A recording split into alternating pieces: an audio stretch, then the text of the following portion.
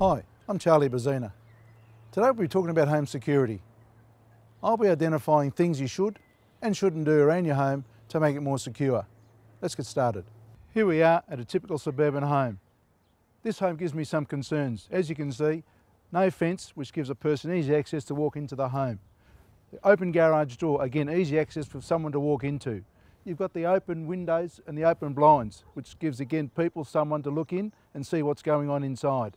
And also on this side of the house, you can see the shrubbery that covers the windows and the side entrance. Again, a lot of cover for a burglar to spend as much time as he likes to do what he needs to do to enter the home.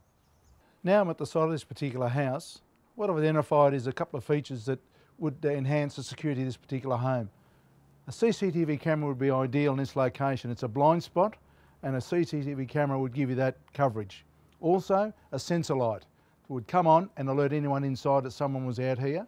I like the high fences, but my biggest concern is the fact that the garage door is open, which gives these offenders a thoroughfare.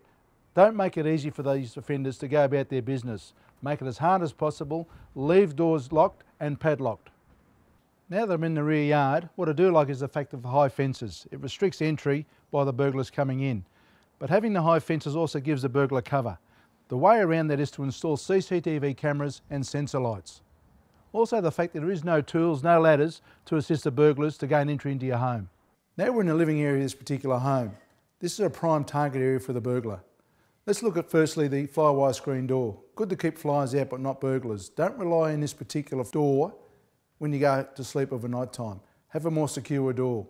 Also, have an alarm system installed with sensors. Like my home, I've got a CCTV camera because this is an area that the burglars will target because this is where your TV set is and your audio equipment.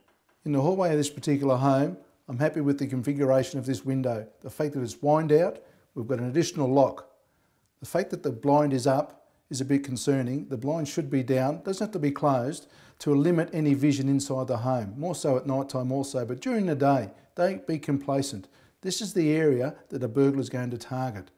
Make it hard for them. They're going to have to break this window to get entry because of the additional locks. Now at the front entrance of the home is always a vulnerable area. I like the fact that there's a key lock because that's going to resist anyone breaking the window to put their hand in to allow entry. So always a good idea to have a key lock. The eye lets you see who's on the outside, but you could also consider an intercom system. CCTV cameras on the inside, on the outside would be also great, coupled with an alarm system. Well, there you have it.